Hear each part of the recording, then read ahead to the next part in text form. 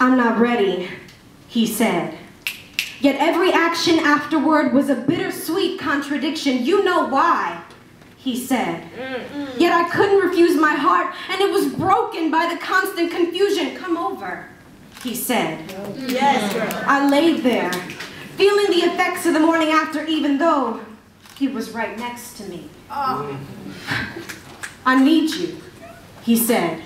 Yet that need turned into sensual pleasure, barely scratching the surface of who I am, a factor he just couldn't see. "Let's just take it slow," he said. Yet slow was only applied when it came to public display of affection. Oh, behind closed doors, it was anything but slow. "Nothing's wrong," he said. Yet the tension between us when no one was speaking consumed the oxygen from the air I breathed, leaving my existence poisoned. You held my heart with no intention of holding my... Well, you held my hand with no intention of holding my heart. Yeah. You know, it's funny. You claim that you're a king, but you're anything but. A king is one who rules with dignity and honor. A king is one who rules by faith and not by sight. A king is one who is the foundation for his family, not the cause for its destruction. A king is one who loves and provides with no intention of material gain. You are not a king. Yeah. You are a coward. Yeah. You are the typical black man who makes it hard for us black women to trust ourselves. You continue the tradition of upholding this broken generation of women, black women, who walk around wondering why they're not good enough, smart enough, bad enough. Enough. Enough.